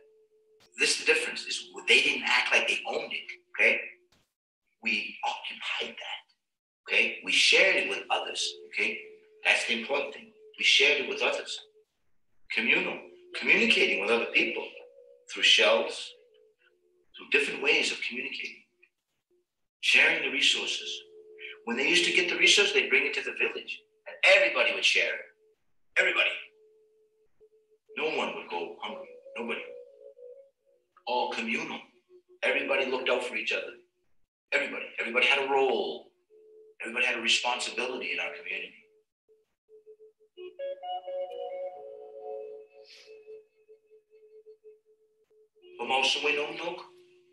Our people, it's always holistic, okay? It's inclusive. Even in the word, when I say it to you, it's like including you, all of you. No one's left out. It's our people.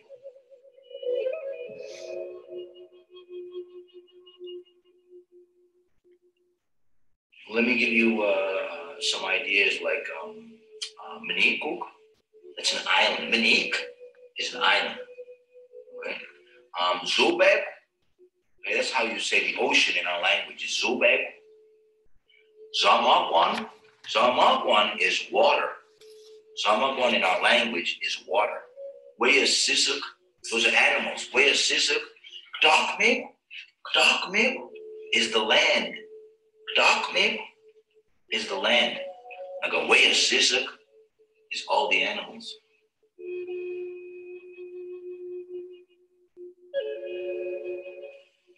to first hunt, right? And I'm not much of a hunter, but I wanted to hunt. So I killed the animal. I said a prayer, and I thanked the Creator. Hollywood, where it says, "Using me a little bit. Thank you for giving me this animal." And I prayed for the animal. But I'll be honest with you, I really felt guilty about it because I really didn't like the idea of killing anything. Okay, but I knew I was going to eat it, so I was okay with it. But that was the last time I went hunting.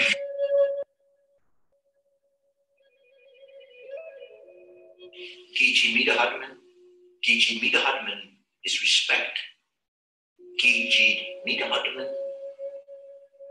Kichi Mida Hudman means, Kichi means great.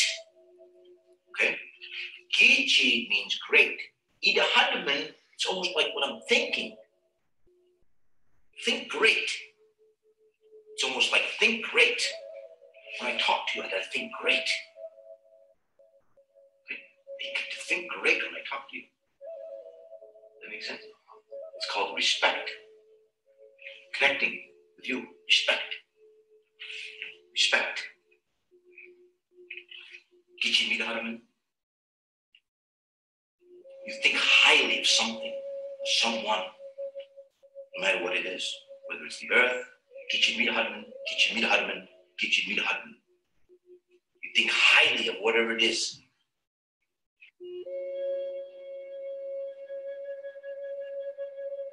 Kigwas, your mother. Mitux, your father. Musums, your grandfather. Nukmas, your grandmother.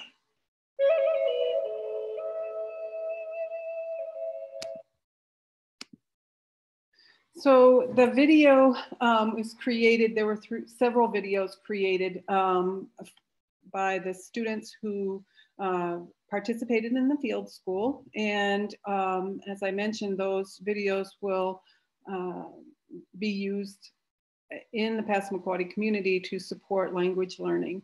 And so I think this piece of it for the University of Maine and for the Passamaquoddy community really emphasizes the importance of giving back and making sure that the work that we do here at the University of Maine and how we bring up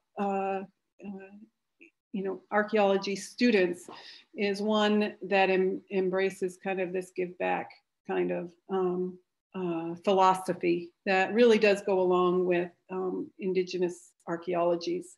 And so I think overall the program was a success, and we have none of this is ever done in a vacuum, and so we have a lot of support and some good partnerships. And the Maine Coast Heritage Trust and the current landowners provide us with access to the location, and of course Donald Soctoma at Passamaquoddy Tipo has been wonderful, as has University of Maine, which really has been committed to funding this kind of initiative. And that's one of the important things I think we need to remember, is that we're able to sustain this kind of approach over the long term. We don't have to really wait for the next grant to come in, or there. I think as long as the University of Maine is committed to it, then we can continue this kind of work that benefits our students as well as Wabanaki communities. And so I just want to wrap up with some conclusions. The Holmes Point West site documents roughly 3,000 years of Passamaquoddy engagement with Machias Bay. And they are stewards, caretakers, and engaged participants in the research that we do there. Passamaquoddy participation in this research demonstrates Indigenous agency, and knowing that these places are threatened and fragile, it's their way of kind of responding to some of those climate change impacts by taking the information they can get from these places and building healthier, stronger communities through culture. The Indigenous Archaeologies framework that we use here supports resilience to climate change impacts, and it really exemplifies the utility and value of community engaged research. And with that, my references, I will stop sharing, and I'd like to just take a moment to think about or discuss some of the themes that we've talked about here. We had some really wonderful presentations, and it really does my heart good to see such great young scholars coming up and doing some really amazing community engaged work. I think a few of the themes that I noticed or that I made note of that ran through most of our discussions are epitomize kind of the philosophical framework that Indigenous Archaeologies abides by, and that is, you know, working with and for. Some of the other types of themes include breaking with conventions. For example, very often many of the presentations and the work that you all are doing break with some of those conventions that are typical for archaeology, and you're doing new things, and it's not the same old, it's not or not our it's not the same archaeology as it was, say, 30, 40, 50 years ago. It's very different.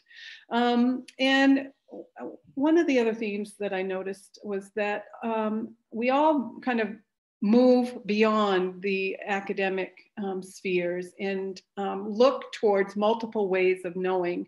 And I think that is key. You know, I think we have to kind of put aside, you know, this notion that we're the experts and allow for space for Indigenous peoples and community members to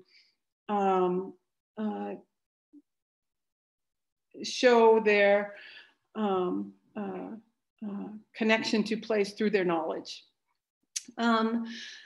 We're all recentering our research. It seems like we are focusing heavily on putting the community at the center of everything that we're doing, which is, it's very different than coming from the outside in. And I think it's not as extractive as it has been. Archaeology has had a bit of a history there being kind of extractive. And I think the work that all of the scholars are doing here really does recenter it in a way that is non-extractive. Community participation is a key theme throughout all of these. I think it's one thing to have community members at the table in terms of information, but for many of us, they are part and parcel of our research design, and that's really important. I think also that we see a lot of emphasis on integrating local knowledge in ways that, again, are not extractive. And so our work is not, our work with community is not with the goal of getting information about what we're doing so much as acknowledging the knowledge and allowing for that knowledge to contribute to the projects in ways that are meaningful for communities. And so again, we're trying to get away from that extractive kind of methodology. And we all seem to be working towards bringing the past and the present together. And I think archaeology tries to do that, but we tend to be very deliberate in how we do that through these different projects and different research approaches. And so I think bringing the past and the present together can be healing very much for communities, particularly Indigenous communities. And then the final thing that is really clear from all of these is this awareness of our positionality and understanding how we as scholars, be it whether or not we're from within the community or from outside, recognize that our positionality has influence over our research, and we tend to be very, everyone seems to be very mindful of that and aware of that, and our research designs are integrate that notion of positionality into our work. And so I think all in all, you all are doing wonderful things. And I think we have some common goals. And I'm optimistic that, 10 years from now, we'll be seeing, many more types of these projects, and they'll become more commonplace than what they're getting there. I've seen a lot of change in the last 20 years or so. So we're getting there. But thank you again. It was a treat to really, and a pleasure to work with you all on this. And so I guess I will turn it back over to David or Catherine. You can turn it over to me. Thank you so much, Bonnie, for summarizing all of that. I'm Catherine West. I'm in the Anthropology Department and the Archaeology program at BU. And I want to thank you all so much for sharing your work and especially for sharing your personal stories with us. It's been incredibly inspiring to listen to all of you. And I want to just pick up where Bonnie left off and continue her discussion of positionality. I'm reading in the Q&A and the chat as you're going, and there have been a lot of really excellent questions there about that topic in particular. One person asks if you have ever been refused access to information, even if you are an insider researcher.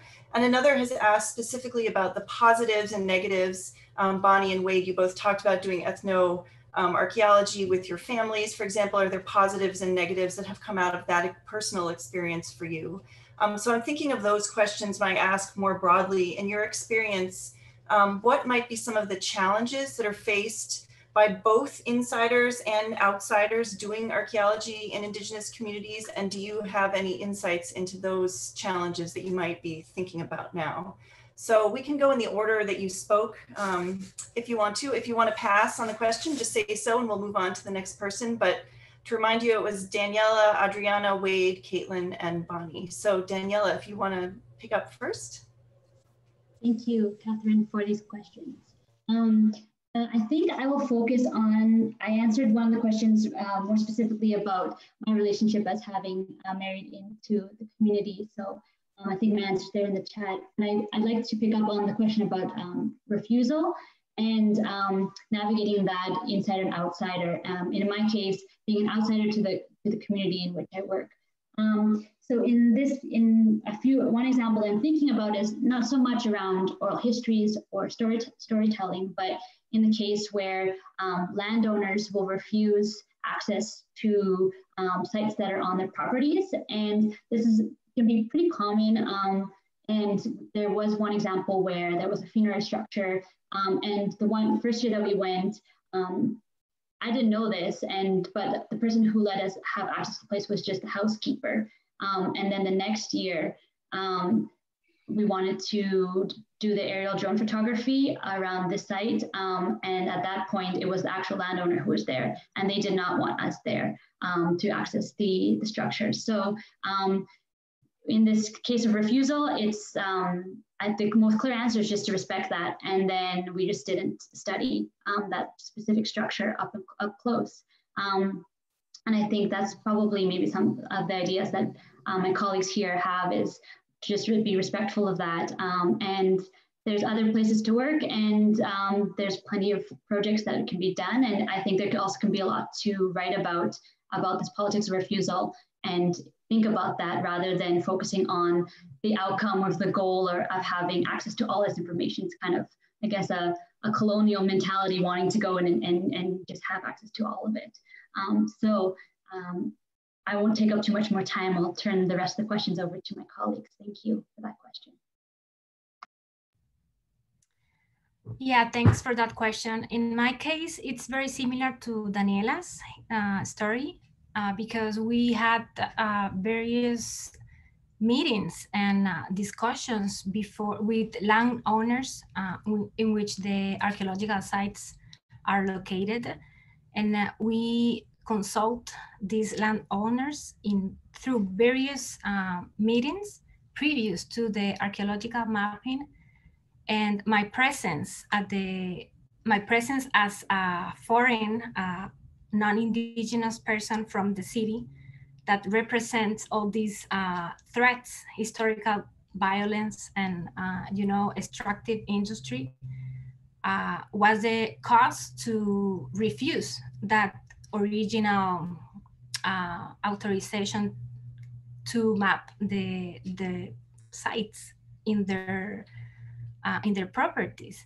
So that pushed me to define, my position as an outsider, and what does it mean, a young woman mestiza from the city conducting the mapping project. Although I had all the credentials of the ancestral authorities that invited me to do the mapping program.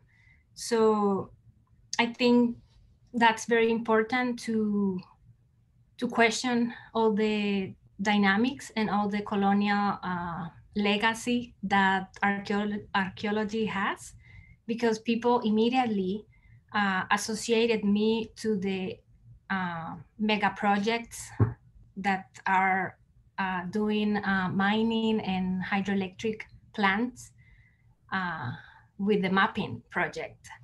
So yeah, so my answer as an outsider is to be reflective about all these issues, and that's why intersectionality, it's a good tool, a good framework to bring all the power, all the powers that race, class, gender, nation, and so on can mixed, and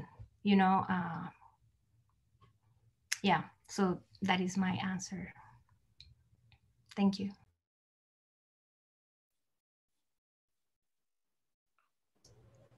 I guess I'll chime in here with a couple of statements. I think for the question of refusal, it's actually, I think, quite interesting, right? I think the obvious thing is, as people are saying, is to respect the wishes of those you're working with. And in my case, working with family for a bulk of this, right, there was another sort of added element to this where it wasn't so much refusal to share with me, but my refusal to share with everybody else, right? And there's, I think there's that aspect of the refusal process as well.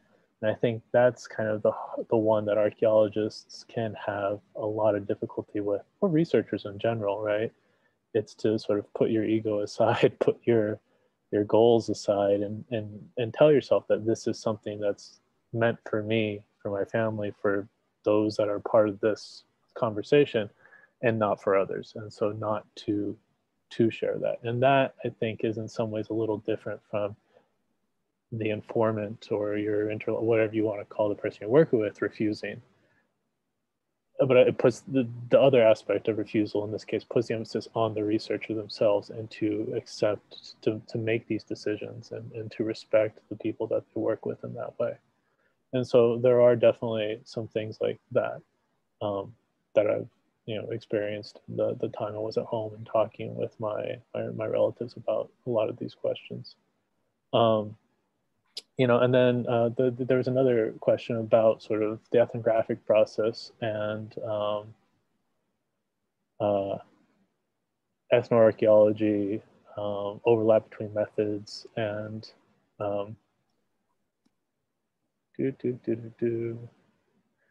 and actually, and then, okay, so this person, so there's a question that just came in too about mentioning that my decision to excavate it's out of in Navajo culture, the archaeology has some particular, not just sort of tricky aspects, because it's linked to this history of excavation in the Southwest. And so when people, I would argue, and this comes out of conversations with other Navajo archaeologists and other Native archaeologists in general, when people hear archaeology on the res, there's three things that come to mind. Well, first is Indiana Jones. The second, or Indiana Jones and every other like B-movie archaeologist that's ever existed. The second is sort of the history of archaeology in the Southwest, which has focused on excavating Pueblo ruins and extracting things and taking them to museums and the like. And the third is that to get a home site on the Navajo Nation, because of the difficulties in living on a reservation, you need a home site lease, you need an archaeological permit, a clearance. That process can take a long time, and it can stall the whole process, right? And so archaeology, I would argue, has a lot of sort of sensationalist, negative connotations in the minds of a lot of people. And I think that when you actually sit down and you have these conversations with the community that you share, that you present that there are ways to minimize impacts, to think creatively, to ask interesting questions for yourself as a researcher, but for the community as a whole, that don't engage with those sort of negative aspects or are separate, that you illustrate a different way in which work can be done. And I think that's particularly powerful. And I think actually you're starting to see this more and more and more. There's a history, there was a recent article in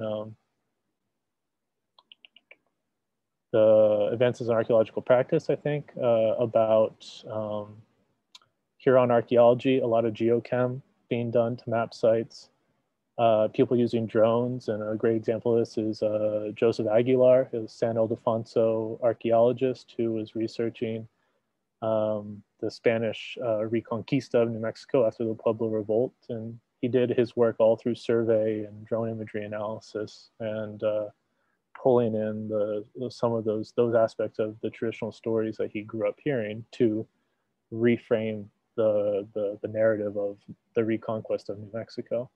And you see this again and again and again, more frequently with people that are currently doing this, where excavation, I think excavation should be the last resort. And I think there's a whole other range of techniques. And as you've seen from really everybody else in this session, I think exploring that, promoting that, this is what I was hinting at when I went through my slide and talking about sort of innovation and sort of decolonizing, where it's not just excavation, but a whole range of other things that can be pulled into this.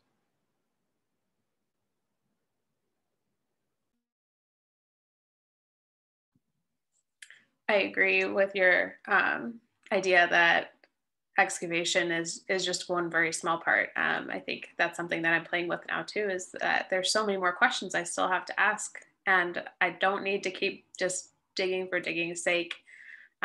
So yeah, I like that. And then I was also going to respond to Wade's comment about, like what things are for others and what are not for others, and in terms of what we learn and what we engage with when we are in communities. I think that there's a difference in the way we view relationship in a research setting and the way we view relationship in other settings, like relationships with family, relationships with friends. And I think the same level of respect doesn't necessarily always exist in a research setting. And, you think about like how you have conversations with friends that maybe you're discussing something that deepens your relationship with them, deepens your respect with them, deepens your knowledge of them, but you're not going to share that with other people. That's just for your relationship building. And I think the same is true in working with communities, that there's a lot of behind the scenes relationship building that is not a part of research, and it should not be a part of research. It's about showing who you are. It's about letting them see what your intentions are, and taking time to really slow down and see one another, and not necessarily only trying to be very extractive and just take and produce and publish information. I'll be fairly brief on this. I have to tell you a story. I interviewed an elder as part of a NAGPRA project years ago. And we sat down and he was very enthusiastic about, participating, wanted to talk to me. And we got to the end of the session and he says, oh, but you can't use it. So we spent this whole, couple hours together and me asking questions and him answering. And I was like, well, did I do something wrong? I felt like I had offended him or something. And he says, no, but I just fear that that will be used against us. Somebody will take what I've said and twist it and use it against us. And so I think in terms of refusals, it's an opportunity for us to learn and understand where that refusal is coming from. And then what can we do as scholars to, maybe alleviate those concerns or change the environment so those concerns don't exist anymore. And so I still have his tape and I will never release it.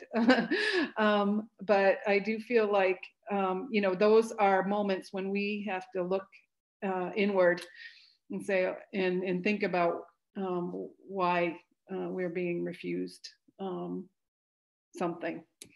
So there's good reason for it usually. Great, I'm gonna jump in with one other, I'm aware of the time, we're now past 5 Eastern time, but there's one other that I think is in the chat by Audrey, and it's something that Keitlyn and some others have mentioned, and it really has to do with the power structures of professional archaeology and how we can elevate this sort of work so that it is more pervasive and that we can break down some of the barriers to, like what Keitlyn is saying, there's more time that goes into creating these community connections. And so when it comes to things like granting agencies, NSF has the broader impact section of their grant proposals. In my experience, that's gotten better over the last 10 or 15 years of seeing what people do. It used to just be some lip service to student training and disseminating locally at some level. They're a little more fleshed out, but I think there's a ways to go. They tend to be extremely brief compared to the rest of the narrative part. And so, what could we do in those sorts of situations, or for, say, tenure and promotion decisions? So when faculty put in their dossiers, there's a lot of time behind certain activities that don't seem to be rewarded by that sort of decision-making process at the level I think that we all think they should be. And how can we push more in that direction? I'm not sure if everybody here has comments, but maybe we could go in reverse order. Bonnie, if you want to start with it, and anyone else who you think have some. Thanks. Thanks for that, David. Reverse thinking, so you can always get the last. So, we see this all the time where, your position is 50% research, 50% teaching, and then you have this whole service component that it has to be fit in there somewhere. And how do you do that? And how do you do that in a way that doesn't marginalize that community engagement piece? And so I think you're right. I think part of it is changing the structure around how we are evaluated in terms of the service and the research that we do. So, and I don't have any clear answers on how to change that. I think a lot of it depends on getting people with those philosophies and positions of power where they can make decisions about change. And so, I tend to, if I have the opportunity to serve on a board where I can help move the needle one way or another, I tend to do that because I think that's where you can actually have some influence. But I do see, though, that we are seeing journals like Archaeologies come out more and more as respected kinds of places where we can publish. And, you know, I think it just, these things take time. Change is slow in kind of this systemic overhaul, if you want, for lack of a better word. But I do think that, you know, it does depend on oftentimes who's in those positions to make those decisions.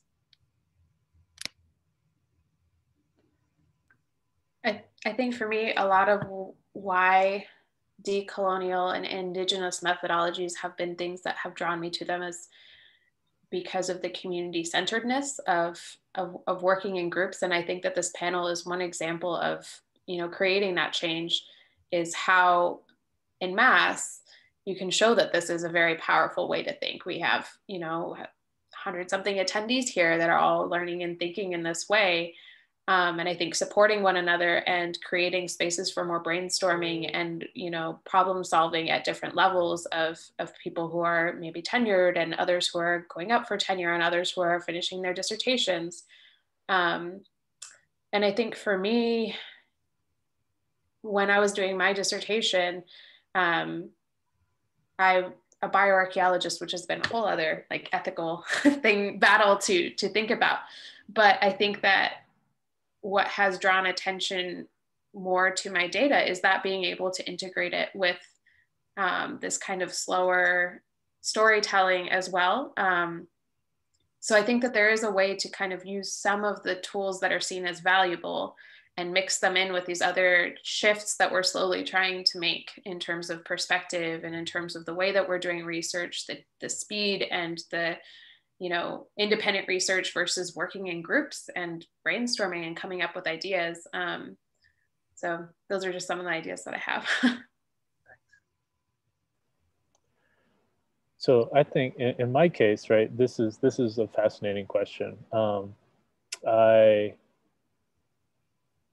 I have a dissertation project that's funded by the NSF, but I had also applied as part of the whole process to the Winter Grant as well, and was shot down in like the first round.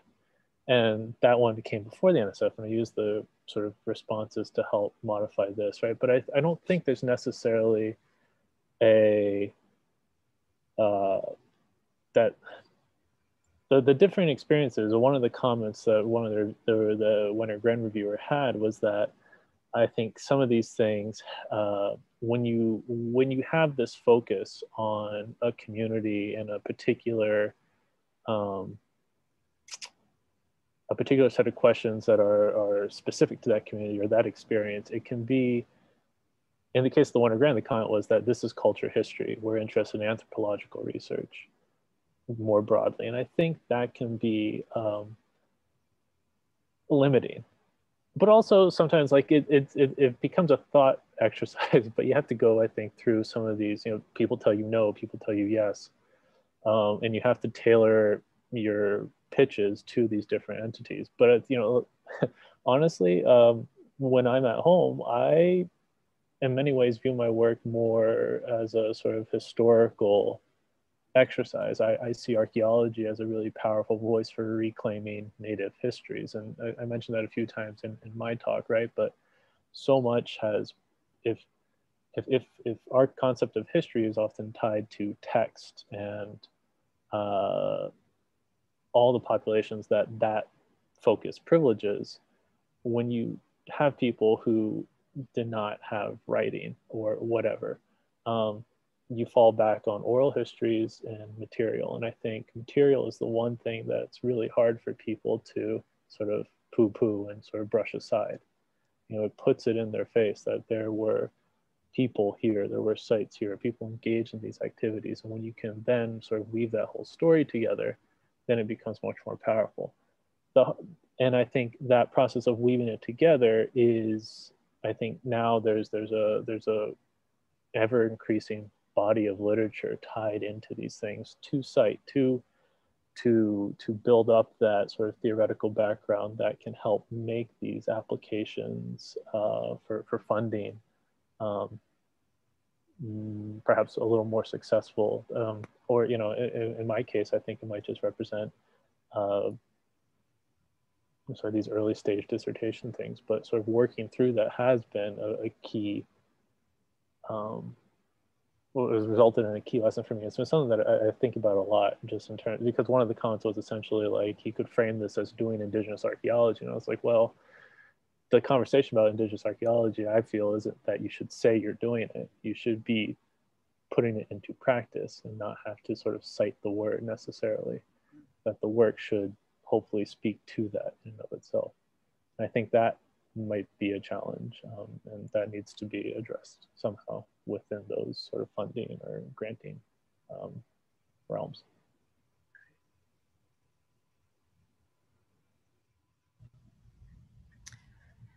In my experience, I think the type of work I'm doing requires a lot of energy and time, because it's multidisciplinary approach.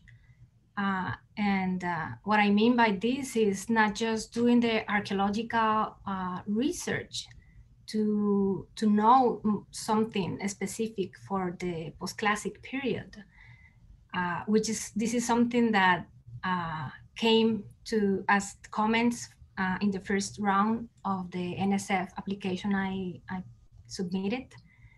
And that made me realize of how rigid or how, let's say, conventional archaeology is. Because when I was the first round, I presented my research was all of what I said today, based on decolonization of archaeology. Putting this first idea of how are we using the knowledge we are producing and who is using it, right? So the comments were like, this is not archaeology, this should be in the outreach. And I was struggling with that, because the fundamentals of the work I'm doing is not just outreach, but it's like the core of my design and the practice I still do, right? And that leads me to the types of relationships I'm not gonna speak for everyone, the types of relationships I constructed during the time I lived in San Juan Cotzal, that it went beyond the structure of, researcher and the object of a study, but I was able and honored to build relationships and learn from many friends. So I believe that this is something that we have to put and bring like as core of our work.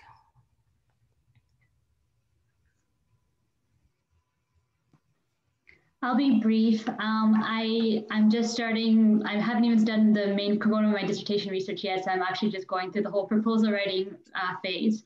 So would be very encouraged to hear how to go about this and how to prepare our work while also pushing forward and emphasizing how important it is to take these kind of approaches. I guess the only comments I would have to add is just representation matters, and as other people were saying, over time, but I'm also always conflicted with like how much representation is effective also when we are in these existing systems and these existing structures. And so that's a conversation that I've always been thinking about too with my friends is how to go about this issue of representation. And also accountability, and with even just from the basic classroom environment to every stage, just bringing in these perspectives and this kind of work and emphasizing it, I think is one way, even from the student's position to eventually the research position to eventually a faculty position. But yeah, so that's all I really have to say about that. Thank you. thanks all for sharing those experiences. I mean, especially those of you who are ABD and working on the dissertation, that tension is troublesome, that, you know, of what's the meaning of research, and, you know, it could be framed as it's the meaning that fits some social science models that archaeologists, you know, are favor, versus meaning for local communities, for empowering people, for creating citizen scientists, for, you know, getting this out, getting more people engaged, just seems so critical. So I thank you all for the work that you're doing. I don't know if there's any final comments anyone wants to make.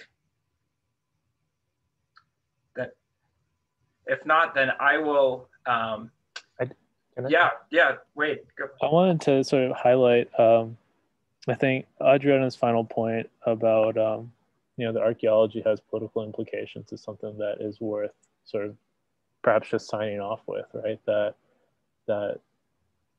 I think as Native folks or people working actively with communities, we all sort of recognize that this isn't something that is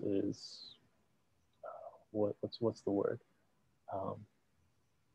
That there are no sort of implications of doing this work, right? That engaging in this is an inherently political process, and recognizing that and working to find ways in which our projects could be, you know, incorporated into these discussions, I think is really important. You know, I've been getting a few text messages on the side from friends who were really excited about this and talking about Keitlyn's work, and bringing up conversations that I've had with them about food sovereignty in Native communities, and how, where you hear like people talking about these things, archaeology doesn't factor in. But if you want information about traditional diet and things like that, this is a really interesting resource for people. And if you start looking at land use, hydrology, things at least from a sort of Navajo perspective that are important on the reservation now in a time of drought and a time of changing economics, right? I think there is a lot of stuff that we can offer. And I had one of the things that's sort of stuck with me for the last couple years is my advisor, Matt Lehman, has an article or a book chapter that I think is, you know, some other folks were asking, you know, what can non-Native or non-Indigenous people do? And I had touched on it before, but it's worth mentioning if you just want to sort of see something. He has a book chapter called Giving Up, Losing Control in the Service of Descendant Communities in the Southwest, where you basically check your desire to do a particular research question at the door, and you ask the community what they want. And then you work together to find that sort of collaborative middle ground, or maybe it's not a middle ground, but maybe it's this, maybe you actually have shared interests, but it's that conversation, it's the potentially the political implications of those things. And I think centering that is a really important facet of all the work that everyone's doing. So. Thanks, Wade. Okay, well, we're a little over our allotted time, but I think this has just been a wonderful conversation. Thanks to all our panelists. I hope that Bonnie struck some notes of optimism that we are heading in a better direction, at least. And I hope that continues, and I hope the connections made here can continue as well. We, of course, have recorded the event, so we eventually will publicize that through our Anthropology social media. You know, please send it along to anyone else who you think might be interested, so we can get more of your words out. So thanks to everyone, and be well. Thank you. Thank you. It was nice working with you all this way. Thank you, too. Take care. Thank you, everyone. This was fun. It would be nice to sit down and talk in person, but that's not going to happen. We'll get there. In the spring, we'll have another one. Late spring, maybe. I'm optimistic on that. All right. Do you want to wait around or just